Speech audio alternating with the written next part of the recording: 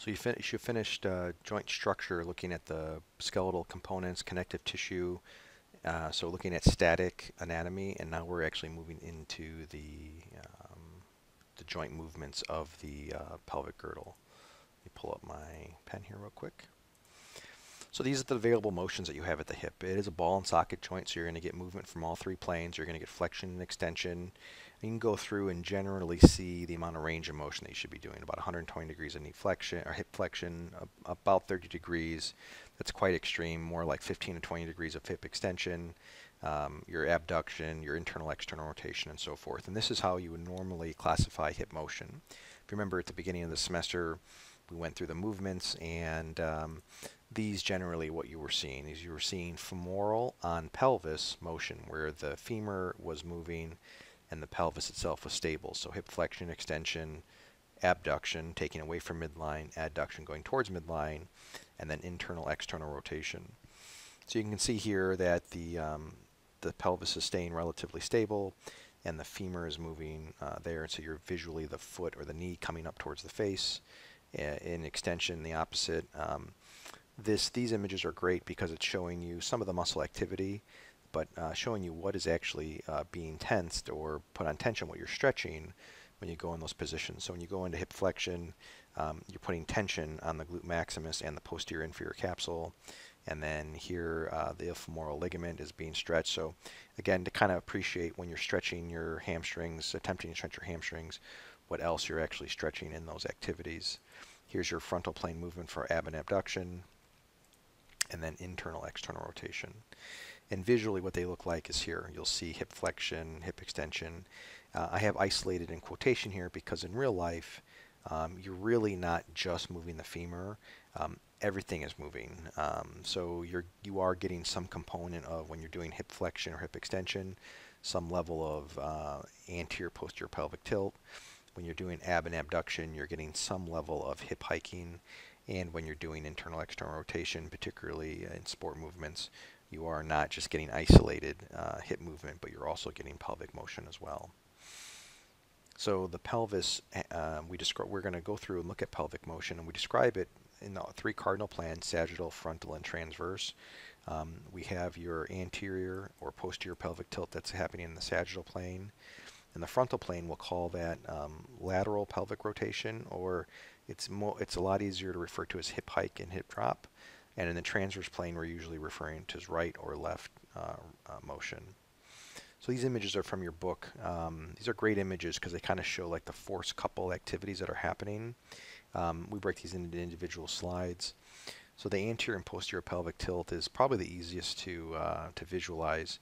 I know we brought this up in the previous module with the abdominal aspect, but if you visualize this as a bucket, as your pelvis is a bowl, and if you were to have water come out of the front of the bowl, this would be an anterior pelvic tilt. And if you tilt it backwards and you have water come out of the back, you'd have a posterior pelvic tilt. So that's your sagittal plane movement of either tucking your tail under between your legs for a posterior pelvic tilt, or sticking your butt way up like you're a skunk, like you're going to spray someone, for an anterior pelvic tilt. You can kind of see it here again. Here's anterior, here's posterior, and you have your ASIS here. Let me switch to this guy. So you have your ASIS there, and if that drops down, that's an anterior pelvic tilt, and your butt's kind of going up a little bit, sticking your butt out, and that's your anterior pelvic tilt. You'll notice over here that, let me just, oops.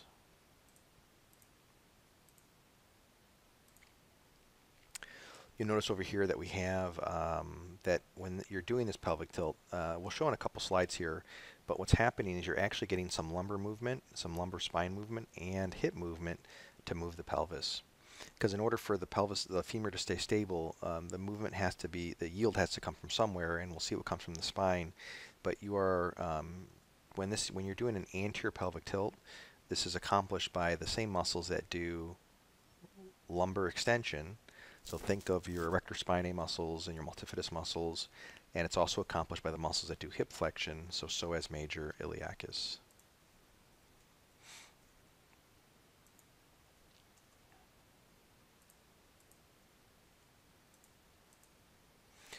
So then posterior pelvic tilt is just the reverse. You're going to have the PSIS, or the posterior superior iliac spine, moving yourself down, and you're going to have lumbar flexion and hip extension. So glute max and abdominals are going to help achieve this. Now in the frontal plane, we'll call it, it's officially referred to, especially by the book, by lateral pelvic rotation. And you'll either say left or right based on which one's moving down or up, but it's so much easier to refer to as a hip hike. So if you're talking about right hip hike, that means the right hip is going up.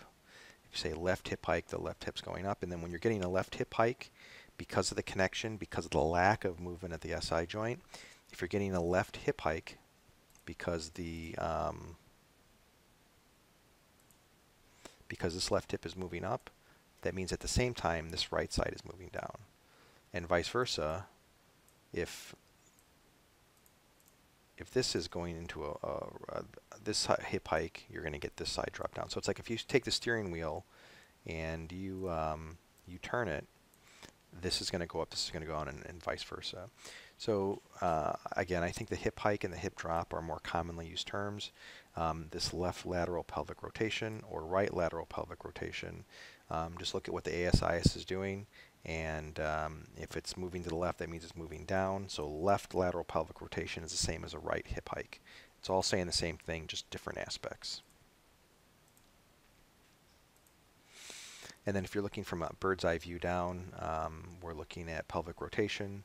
So this right pelvic rotation or left pelvic, basically if you turn to your right pelvic rotation. If you turn to the left, it's left pelvic rotation. So those are the description of the movements that we do in the lower extremity or in the pelvis. Is the sagittal plane, posterior anterior pelvic tilt. These move independently, but with these ones are coupled because of the SI joint. Left hip hike is the same as the right hip drop, and the right rotation is the right pelvis moving back and the left pelvis moving forward. So we look at this complex play between lumbar spine and pelvis and hips as this lumbo-pelvic-hip complex. And you really, when you look at these interlinked chains, you can't have movement at one without affecting movement at the other. Now you could relatively isolate the hips and you can relatively isolate the lumbar spine, but it's very hard to isolate the pelvis in movement. So if you're moving the pelvis, you are definitely getting some lumbar spine involvement, and you're definitely getting some hip involvement. It's impossible to move away from there. And the reason is that when you remember our spine, when we have our neutral spine, the base of the spine is the sacrum, and that sacrum is sandwiched together between both sides of the pelvis. And because of this bony attachment here at the SI joint, especially in the frontal plane and in the transverse plane, so with rotation and hip hike, where the pelvis goes, the sacrum goes, and where the sacrum goes, the spine goes. So you're going to get these coupled movements. So our next few slides is we're going to look at how the pelvic movements affect the spine. So now if we try to isolate pelvic motion and we do an anterior pelvic tilt, it's going to force then, or at least going to accompany, lumbar extension. You're going to arch your back. At the same time, it's going to bring the pelvis, the ASIS, the anterior part of the pelvis, it's going to bring that closer to the femur, thus creating hip flexion. Right, so an anterior pelvic tilt is coupled with lumbar extension, and when we look at now the posterior pelvic tilt, where the pelvis is rotating backwards, that's going to create lumbar flexion. Right, you're going to round out the back, and since the ASIS is moving away from, or the anterior part of the pelvis is moving away from, that's the same as creating hip extension.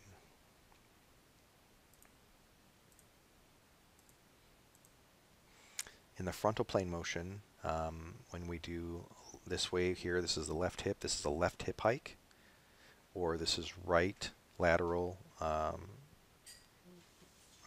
pelvic rotation. But again, hip hike is the easier aspect. When we look at this here, when this hip is coming up and then this hip is coming down, this is forcing lumbar flexion. So take a look at that and think about what type of flexion is creating. It's creating lateral flexion.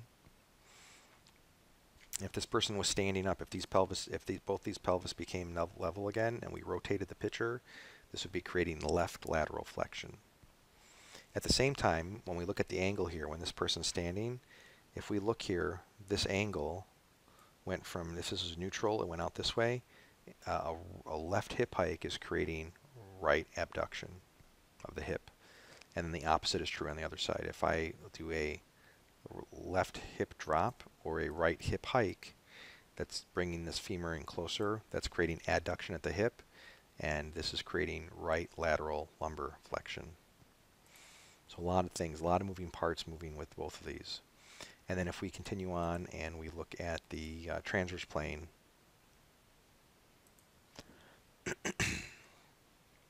we look at the pelvis, we can say with the internal rotation, external rotation, if the toe's turning in, that's left internal rotation, right internal rotation, or toes turning out. But we can keep our foot stable and we can move the pelvis instead. With the pelvis moving toward, this would be right pelvic rotation, because if this person is standing up, this is the back, this is the front. And since this is turning to its right, this is right pelvic rotation. And if you're keeping your torso stable, if you want to stand up and do this, you can do that. If you look straight ahead and turn your pelvis to the right, like you're seeing in this picture on the right with internal rotation, and you're looking at your left or right leg, this is assuming you're picking this foot up off the ground, right? So this foot staying stable, you're bringing this pelvis forward. This is creating internal rotation here at the pelvis, at the femur, at the hip, and you're creating right pelvic rotation, and it's creating counterlateral or counter rotation at the lumbar spine, opposite. Now, if both feet are on the ground and you try to turn your pelvis, you'd be creating internal rotation on the left, on the right, and external rotation on the opposite side. So it flips around, right? Because the pelvis is rotating to one side. So let's say you're standing up and you turn your pelvis to the left, you're creating left internal rotation at the hip and right external rotation at the hip. With that left pelvic rotation, you're creating right lumbar rotation to the opposite side of the pelvis.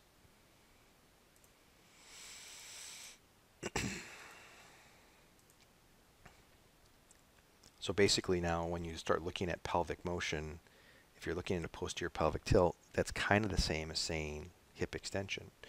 Or if you say an anterior pelvic tilt, that's kind of saying hip flexion. And if you say an anterior pelvic tilt with hip flexion, you're also creating lumbar extension.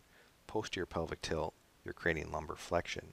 So now you're responsible biomechanically and muscularly for all three of these movements. And it happens for the sagittal plane, for the frontal plane, and for the horizontal plane.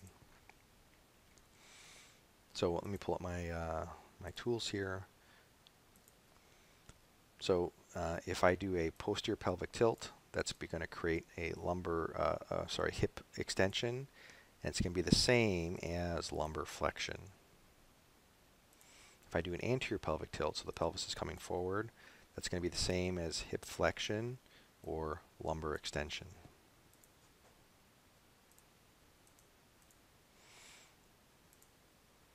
In the frontal plane, if I do a left hip hike, that's the same as a right pelvic drop. So if this pelvis is coming down, that's coming up. This angle is opening up, so it's getting bigger. So that's creating hip abduction, and it's going to create lateral flexion to the left because this is getting closer to that. So that side's getting closer, so it's going to be left lumbar lateral flexion.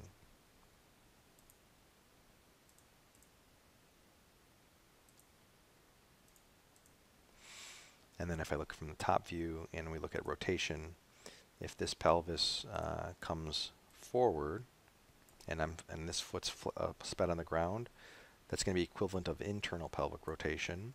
If this pelvis goes back, because I'm doing left pelvic rotation and this foot's staying on the ground, that's going to be the same as external rotation. So there's a chart that is at the end of this lecture, and it's in your textbook, that shows these coupled movements. That's probably what I would be spending a majority of my time, just kind of visualizing and feeling and going through and doing it yourself. Like, get up and do all these motions. You should be practicing these positions just to kind of experience what that feels like. So going through and looking at this, like sitting down and doing an anterior posterior pelvic tilt, and kind of appreciate what's happening here at the hip, what's happening at the lumbar spine. Stand and do this. Do a hip hike in the mirror. Look in the mirror, do this, and see what's happening with your femur related to your pelvis, and then try to visualize looking down. And maybe you have someone, maybe stay 6 feet away, but you look down on someone, you can see what they're doing from the front, from the posterior view, and kind of look at what the foot is doing relative to the torso. Like just see this in action so it's becoming familiar to you than just my little laser pointer and drawings on the screen here.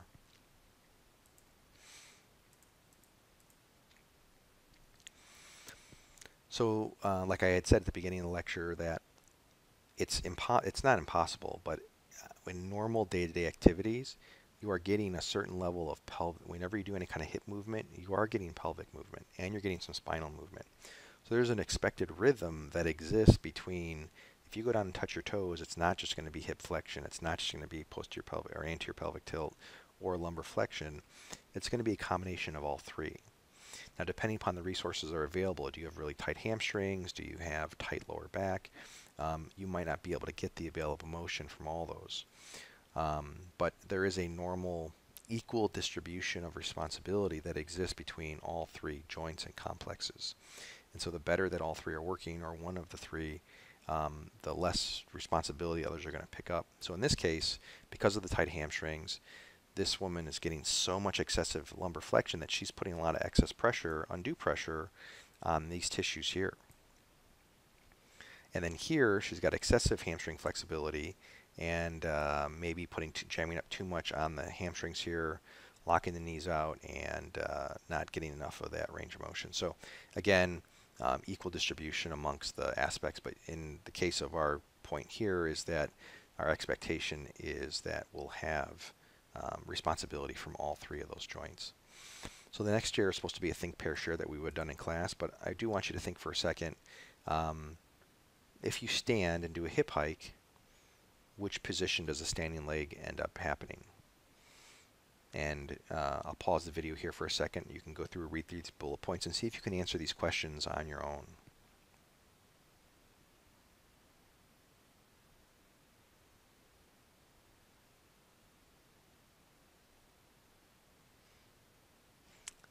I just realized here that the answers given to you is this abduction and adduction. But when you stand and do a hip hike, let's say you stand on your left leg and you hike up your right hip, it's going to be creating adduction on the stance leg and adduction, so adduction on the dangling leg there. And then the muscle group that is strengthened, and you can actually probably do this on your own. Once you do it a few times and see what it feels like, if you do this, you would actually start to feel the adductors of your stance leg. So if you're standing on your left leg, this would be glute medius. So here's that chart that I was talking about. Here are your pelvic motions here, and then here are the coupled spine movements and the coupled hip movements, assuming that both feet are on the ground. It's the one from your book. And that's it for this lecture. So make sure you're reviewing page 225 and 228 from the textbook. And then definitely review the pelvic and femoral, which you should already, which should be relatively new to you, but not so much. And then the femoral on pelvic motions, which should be spot on.